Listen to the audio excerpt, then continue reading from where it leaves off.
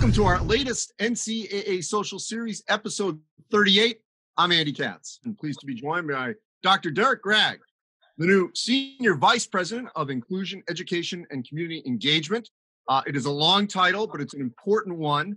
Dr. Gragg, I want to get into your past, your athletic career, your athletic department career, and then the job at hand. But first, the overall task that has been empowered to you. What do you think it is? Well, it's an amazing, incredible responsibility. And it was a long process, as you can imagine, during the interview process. But one of the things that really stuck with me was Kevin Warren, who's the commissioner for the Big Ten that everybody knows. But he chaired this search. And he told me in my last interview, which was actually at the NCAA office, that me being the athletic director or the vice president for athletics at the University of Tulsa would basically be my last job if I took on this responsibility. And he said, this won't be a job, this will be you helping lead a movement. And it's interesting, I was always interested in the position, but once George Floyd was killed, which was about a week after the job was posted, this responsibility took on another meaning. And what was going on the campuses across the country. I ended up chairing the Racial Equality Action Group for the American Athletic Conference. And so a lot of the things that the student athletes were saying, how they're feeling about different things, which is very important, and they are a key voice in this movement. But the world just shifted. And so I think this went from being a great diversity and inclusion position to probably one of the most important in all of higher education. And I really feel like that. So it's a great responsibility. And I look forward to all the work ahead. All right, so wow, you gave me a lot of launching points here that I'm going to just pocket just for a moment because there's a lot I want to dive into there. But let's first go back your career as a football player at Vanderbilt and as you moved up the chain as an athletic administrator.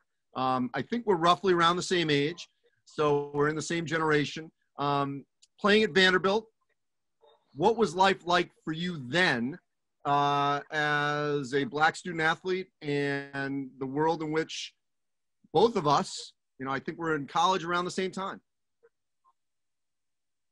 Well, and I'll start even with growing up in the household I grew up in. My mother actually helped integrate a high school back in 1965 in Huntsville, Alabama. I'm from the Deep South with, it was 30 Black students in a campus that was 1,900 students, Huntsville, Alabama, 1965. And so she's a pioneer, and I've always been a pioneer almost everywhere I've gone, for better or for worse, including Vanderbilt University. And when we got there, it was interesting that we were included, my football class, it was the first time they had ever brought in that many African Americans in one class.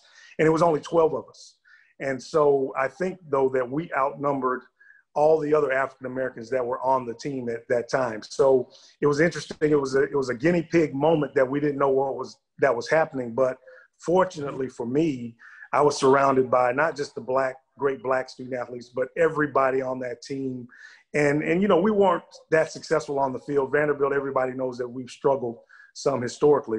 But the greatest education, the greatest educators, surrounded by some of the best and the brightest in the world, was just an amazing experience. And so it really helped catapult me into the first parts of my career. And I'm sure we're going to talk a little bit about that. But I've been involved in college athletics now for the past 26 years, my entire career. And when I went to Vanderbilt University in 1988, it's interesting. I haven't left campus since then. I've been on a campus almost every day of my life for the past 32 years. And so now coming into the NCAA office, this is the first time I've been off campus, but still very heavily involved with what's going on back on those campuses. All right, so if you went in 88, I went to Wisconsin in 86, so I got you by 2 years.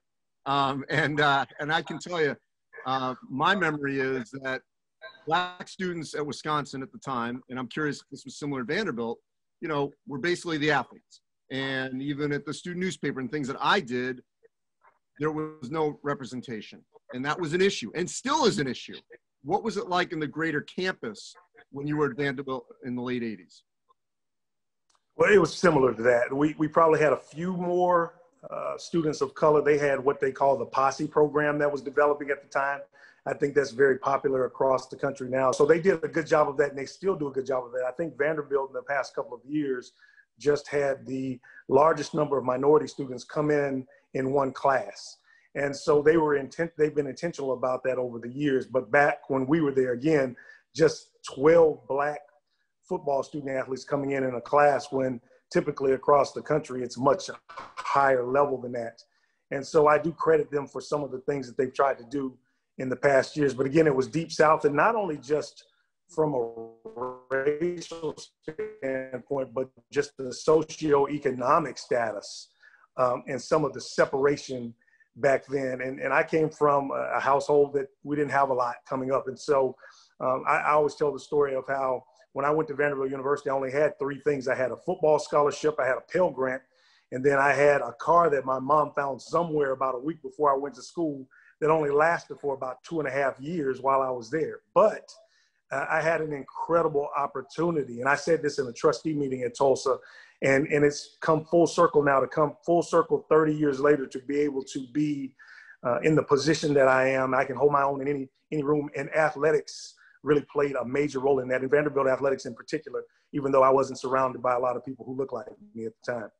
So that was probably the case as you climbed up the athletic ladder around the country in administration. And what struck me right off the bat when you mentioned the job search for this one was you said Kevin Warren, led the search across the country.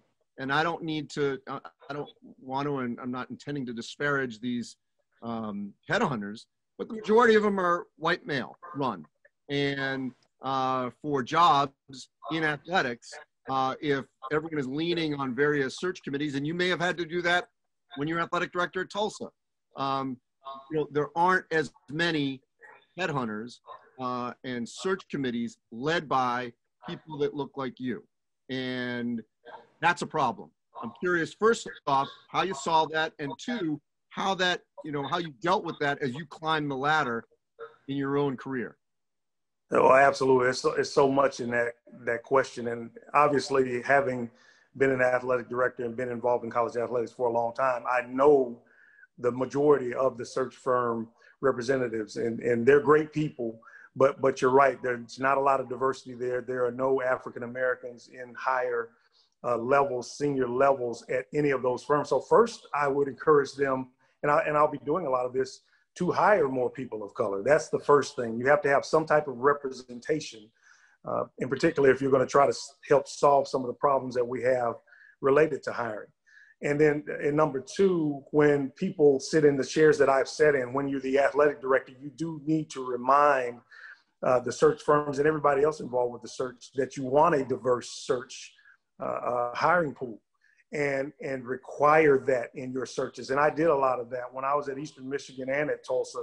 I did hire people of color. I hired women also as head coaches. A lot of people know that we have far more men involved in head coaching now on the women's side of the house and women's sports programs, and the number of women has began to dwindle. So we have to pay very close attention to that, be mindful of it, and also continue to remind those search firms what we want, because the search firms work for the schools. It's not the other way around.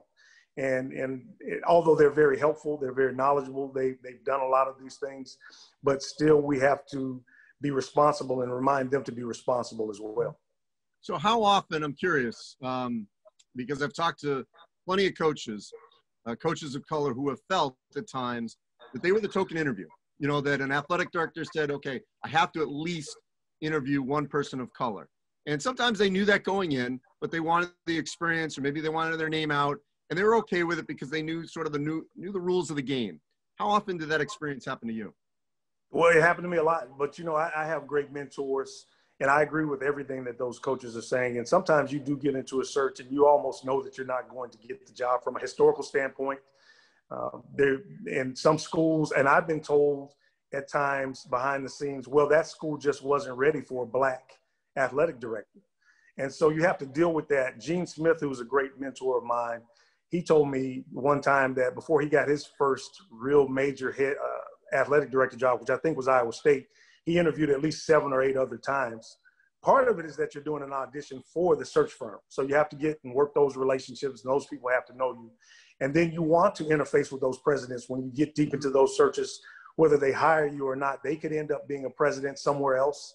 They could recommend you. They could be at an institution that's not so-called ready for a person that looks like you, but they could still be an advocate. And so I do agree with that, but I don't think that we can back away from those opportunities. We have to put ourselves in those rooms and interface with those people, do the best job that we can in the interview, and then hopefully someone will notice that, and we can get ready and be ready for the next one. And I want to be clear that this goes across the spectrum. Exactly what you said. It blows my mind, but yes, we're not ready for a person of color. We're not ready for a woman. We're not ready for someone who's Asian American or who's Hispanic. I don't know why you're not ready. Get ready. I mean, this is the world we live in, but yet that gets said quite often. You know, I want to go back to one thing that you did at Tulsa that I thought struck me, and really is a poor reflection on American education, because I think the Tulsa Massacre is one of the least taught American tragedies, really in the last, 100+ years. And for you to draw attention to that as the athletic director at the University of Tulsa, I'm curious, how hard was that? How ready was the Tulsa community to look at its past and to say, you know what, we need to address this. I want to honor this through sports in a way that also can educate. Well, that's an interesting question. I don't think I didn't know anything about the Tulsa Massacre until I came here. And at first, in the past few years, I've been here 7 years, I was there 7 years, it was labeled as the Tulsa Race Riot, which almost means that there were two factions fighting against each other, but there really wasn't. This was a massacre, a surprise attack, and wiped out a very prominent African-American community that has never bounced back. That's the shame of it all, not just the people getting killed, but the financial disparity that was caused by the situation. And so what really, and this is across the board too, we mentioned George Floyd in the beginning. I think that situation really spurred a lot of what's going on now. There's been more attention brought to it, but also we're coming up on the 100-year anniversary of it. And so I think maybe if there hadn't been such a milestone, maybe people could have kept it in the background. But more locally, here at the University of Tulsa, we had an administration that really embraced this. We had our first legacy game this year. And for me, they tricked me, honestly. And I did not know, I didn't plan on going to the game. I planned on being in Indianapolis, but they told me that I would be giving the first legacy award to someone that I'm very fond of, one of the assistant coaches, Coach Fletcher, Aaron Fletcher, who's going to be a great head coach one day. A lot of this was his concept. And so they told me I would end up giving him the award. He wouldn't be able to come up and get it. I couldn't go down on the field because of COVID and all those things. So we did it up on another part of the stadium. But when they turned on the lights in the video, it was about me. And I was so stunned and humbled by this. And they named the first award after me. And they gave me the first one. And so I'm very proud of the fact that going forward, they're going to have this game every year. They're going to recognize somebody in the community. But again, I was very surprised by that. I always like to give and give back and never look for accolades like that. But that's something that I'll remember for the rest of my life. And so I'm glad that I've been able to play a small role in that and providing more coverage and about what really happened here historically. And next year is going to be a big year. 2021 is going to be a big year. And there will be a lot of events and a lot of commemoration of it. And I look forward to taking part of that too. Well, congratulations on a wonderful honor as well. So let's, on the practical sense, campus by campus. So you have straddled now both worlds, especially in the high profile sports. And obviously you could argue that men's college basketball has done a pretty decent job. It's been peaks and valleys in hiring head coaches of color and certainly assistants. Could always do better. And there's certain leagues that could definitely do better. Women's basketball is doing better as well. Football, big problem. And there needs to obviously be a much better feeder system, if you will. And then as you talked about athletic directors and high-level athletic department officials, what's the sort of the granular level, the way in which you can get down on that grassroots? We talked about search committees. What's another way that you can help facilitate more diverse pools and hopefully create more diverse hiring? Well, I'm glad you brought that up because we have something that we're working on right now the Leadership Collective, which is actually going to be rolled out in January because of the holidays. We actually, and Dee Dee Merritt, who is the Director of Leadership Development at the NCAA office, gets a lot of credit for this, and other people, Peter Roby, who a lot of people know, he's the former athletic director at Northeastern, who was just inducted to their Hall of Fame. He works with us as a consultant. But this is basically going to be a way to house all of the information for those candidates, in particular candidates of color, on the coaching side and on the administrative side. And a lot of times what you hear is people in leadership roles, whether it's presidents or other people, they say it's hard or difficult sometimes to find very qualified people of color to fill these roles. And so we're going to be at the grassroots level of that with a database that will house all of this information. It won't just be a name that you click on, but there'll be videos. Now, you know, with technology today, you can do so many more things. And so people get to introduce themselves to people on video virtually and some of the things about them, because a lot of times when you get to that level, and I've been in a lot of those rooms, when you get to that level, it's not so much about skill. We already know that the person coming in the door has the X and O skill. It's about the fit. What are they like? What is their past like? What's their coaching tree? They'll get a chance to explain all these things and put all these things in the database. And so people doing the searches, including the search firm people, can populate things. If it's they want a coach who's had 10 years of experience, or if they want an administrator who's had 10 years of experience, who was the administrator for the sport of women's basketball or men's basketball, point, click, and those people will populate and make it very user-friendly for even people like myself. I'm one of the least tech-savvy people out there, but this database is something that we're really, really excited about. We think candidates will be very, very excited about it. And to me, it's something that will help make the jobs of the search firms and the presidents and other people, athletic directors, much easier. So we're looking forward to that. One other issue I want to address is the 8-point plan to advance racial equity. In what way do you think you can help shape it, change it, direct it, going forward here?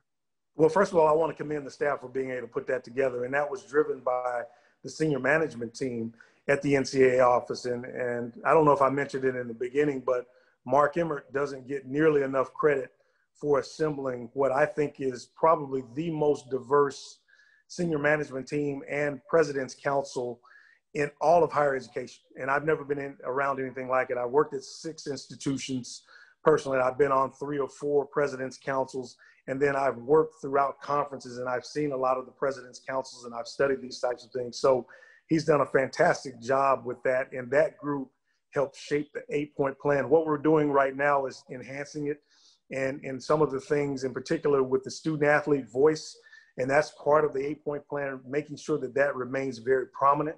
I'm looking very forward to getting, once we get past COVID, getting back onto the campuses. That's going to be a main focus of my job. I'm going to be very external, going back to talk to student athletes about their experiences, making sure that their voices are heard on the social justice side, culture, everything going on with them in their sport, and how we can help improve their experience. That's the number one thing. As an old athletic director, I'm very, very interested in that.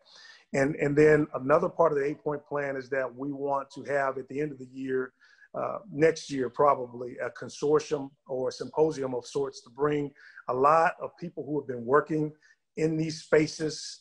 That's the NBA, the NFL, a lot of people here in Indianapolis, the Fever with the WNBA, the Pacers, the Colts, obviously, a lot of people around the country, professors, diversity and inclusion officers on campuses, so we can start to look at and re-examine best practices. We've been very reactionary in the past few months, which has been great because I've been a part of that. But now as we start to move into the future a little bit more, using the student athlete voice and their opinion, how can we craft action steps to move forward with this entire movement? And so that's what, and I tell people, I'm not excited. I'm just really motivated right now. I'm really compelled to be here.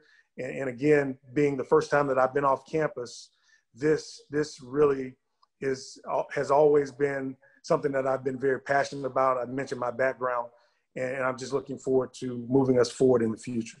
Well, I think that's great because I think for years there's been this perception that, Indianapolis, people didn't know where the face is, who it is. It's just sort of this, 4 letters and no one knows. And to have more faces out there communicating in an external, especially people like yourself who have actually been on campuses and know plenty of people in the space, I think will help tremendously, and really touching when we can, physically shake hands or hug again, the student athletes and the coaches and reach out to those involved in all of this. All right, so two other quick things. One is the Russell rule, Bill Russell.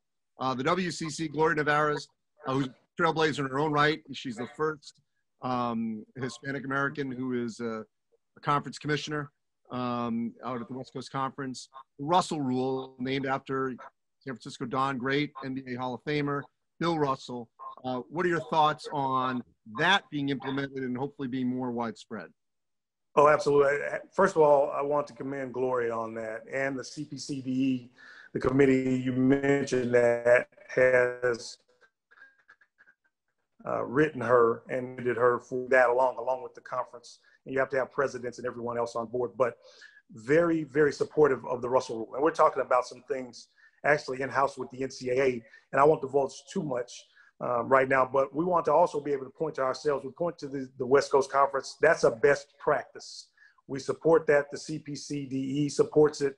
I think there was an ESPN article that was written a few weeks ago, right after that last meeting, and I sat in on that said that committee didn't take any action in adopting a Russell rule, but that was not a part of what they were supposed to do action on that day. And that body, it doesn't move that way. You have to have, if we're going to have an association-wide Russell rule, that has to come through the association. It has to come through the conference offices or be put into legislative form by the body, not that committee. So I wanted to make sure I cleared that up because some people were really, really confused by that. So that committee is very, very supportive of the rule.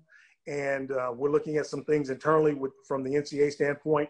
And again, we in the NCAA, we ensure that there's diversity in these searches, but I don't think that a lot of people know that. So I want to make sure that we can codify some things and point to ourselves as a best practice, because I don't think that you can put pressure on other entities or even push them in the right direction on best practices if you aren't a best practice model yourself, which I think we are in a lot of ways. We just have to make sure that everybody knows about it. And the last thing, Derrick, that I think we've seen already this season, you brought up George Floyd's murder at the beginning. And we are now seeing student athletes empowered now more than ever. They are encouraged to speak out. I don't think a coach, at least it would be political suicide, if they were to come out after the fact and say, you know what, you shouldn't have spoke out, you shouldn't have said this. In today's social media, that coach is going to get crushed if they do that. So now they're empowered to do that. And we're seeing student athletes certainly over the summer and the fall doing that more. And I'm convinced once the real student bodies come back, whether that's spring or fall of 21, I think we'll see even more activism from student athletes. And then now we're seeing, on the jerseys, not everyone, a lot of shooting shirts, expressions, picking it up from the NBA and the WNBA. For example, the Big East did put BLM on their jerseys. How much from your new role, maybe previous as Tulsa athletic director and now at the NCAA, are you encouraging that self-expression, whatever it may be? Well, that's something, again, with the student athlete voice, we have to encourage it and be very supportive of it. Now, part of it too is that I like to also help redirect or direct student athletes in the right direction. Sometimes, and it's interesting, Brandy Stewart, who is the SWA down at UCF, was the co-chair of the committee I chaired there, the Racial Equality Action Group. And she made a great comment to a group of student athletes. And she said, listen, you don't have to yell at us about things we're already trying to help you with. And I thought that was just a great message. So trying to redirect some of the demands that you get from the student athletes to help them understand that, hey, this is a pretty good situation, especially coming from where I came from. And what's provided to the student athletes is so much more than what was provided when I was a student athlete. And again, we're going to do more. We're talking about NLI and some of those other things that could take another whole series within itself. So we can always do more, but to also help the student athletes understand that these are great opportunities that they should take advantage of, and they should maximize these and get everything out of the educational process that they can. And so again, I'm very, very supportive of the student athletes, the student athlete voice. And I think as a whole, and we should all be that way. But again, we should also try to help them understand everything that can be gained from being a student athlete. Well, Derrick, I appreciate this wonderful, informative, and educational conversation. I know more than likely we will talk again as you continue in this new role. Safe travels, be safe. This will wrap up this edition of our NCAA social series. As always, you can go to ncaa.org/social series to see all 38 episodes archived. We'll continue this conversation every week right here on NCAA on all our social media channels. I'm Andy Katz. Be safe, everyone. We'll talk to you next week.